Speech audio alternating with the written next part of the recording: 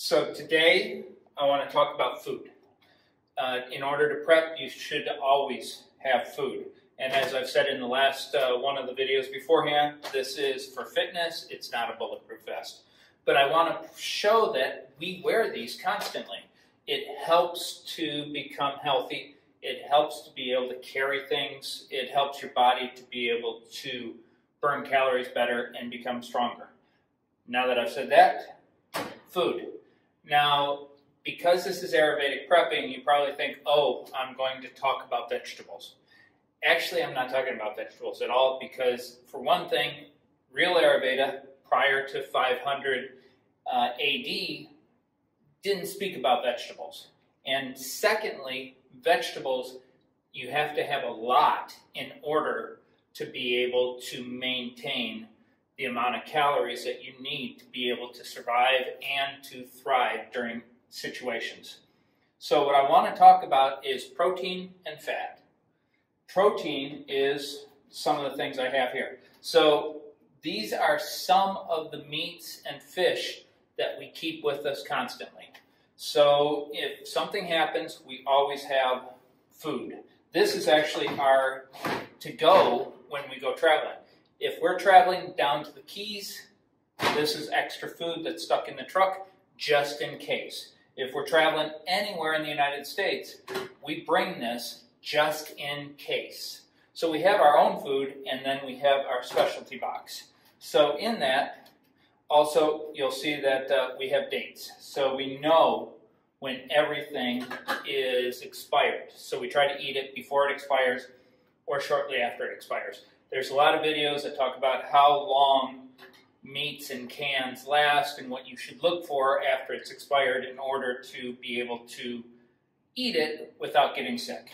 But first, kippers. It's a type of fish. Actually, these are these favorite fish when we are traveling. Tuna fish. This is albacore tuna, and I like to have it in olive oil because oil is more fat, and fat is more filling. So we keep that. Next is salmon. We keep a couple salmons. This is in water because they didn't have it in olive oil, so we just got it in water.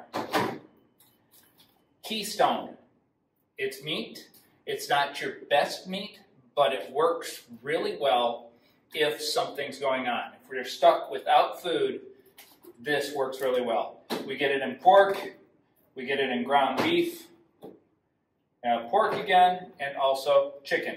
By the way, this stuff's going up in price, so it shows that something weird is happening. This was $2 cheaper less than 6 months ago. And then something that everybody hates, but actually we love, is Spam.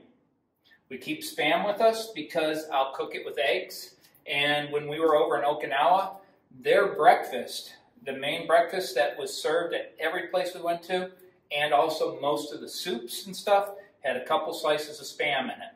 So having some scrambled eggs with some Spam cut up makes a great, great breakfast or a great lunch. Now with that, this is our food that we carry with us, and we also have this in our cupboards in case something happens. But I also want to talk about your refrigerated food and your freezer food. So for us, if something was going to happen, we would go and eat all the stuff in the refrigerator first. Because if we lost power, the refrigerated food's going to be the first thing to go. The next thing we would start working on eating would be the freezer food. We wouldn't eat this until everything else was either had to be thrown out or it was all gone. Now with that, we also keep in our freezer a lot of ice.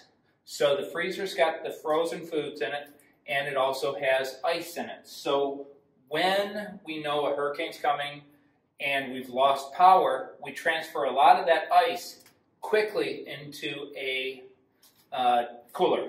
And we try to get the best cooler we can afford. And with that, we put all the food that's in the refrigerator into the cooler, because the cooler will keep it longer than the refrigerator. And then we only open up the freezer when we have to open up the freezer. so that we take the food out as we go along, and whatever we're eating that's in the freezer for the next day, we actually will put it in the cooler, let it thaw in the cooler because it's keeping the food cool that's in the cooler also. So you're getting double benefit out of it. You're keeping the cooler food cooler because you have frozen meat in there, and you're also protecting more of your ketchup, your mustard, the things that you want to keep cool but you don't need frozen. So with that, this is the proteins and some of the fat that we keep with us. Other things we keep as far as fat is we have butter with us constantly. We keep it in the freezer. That way it stays frozen and we can use it for travel because it takes longer to thaw, so it lasts longer. Olive oil, but not just any olive oil.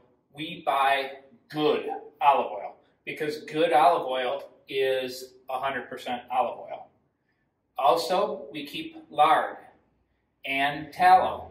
And it's hard to find lard and tallow, so we actually make it ourselves. We render it ourselves. Lard lasts a long time. If you freeze it, it can last a year or so. If you put it in the refrigerator, they say 3 to 6 months. And then once it's gone, we make more lard. It's actually very easy to find pig fat and pretty easy to find cow fat, and then all you do is render it, and that'll be another video down the road. But it cooks really well, has a high smoke point, and it will make your food taste better without getting the bad oils of some of the other stuff. So those are a couple things that I just wanted to talk about. We really don't carry chips.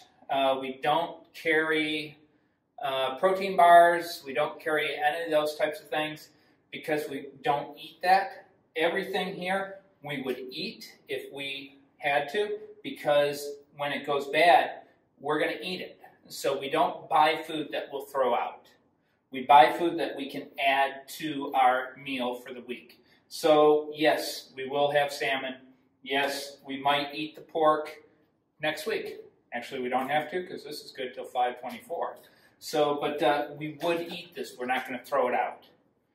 So don't buy foods that you won't eat. And I know that a lot of the preppers talk about beans and rice.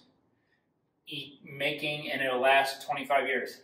I don't want to eat a week's worth of beans and rice. So if that's all you eat, then go ahead and get a whole bunch of beans and rice. But we don't eat that crap. In fact, I don't remember the last time we had beans and rice. For one thing, it's not that tasty. And I know that you can make it taste great, but not for us. So beans and rice also aren't a solid point of good protein, and it's not a good fat. So once you eat beans and rice, you're going to probably need to eat it again later on.